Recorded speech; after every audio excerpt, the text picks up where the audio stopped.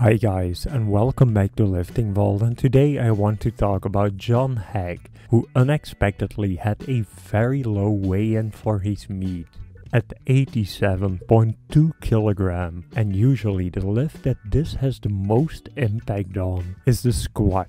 But things were going very good in training, so his strength level was still high enough to break the record in the 90 kg class. With this 365.5 kg squat, a record that John has been chasing for a long time now. And now John has held records in the squat, bench, deadlift and total. Thanks for watching everyone. That was it for today's video. I hope you enjoyed it, and if you did, don't forget to like and subscribe and check out one of the suggested videos displayed on the screen right now.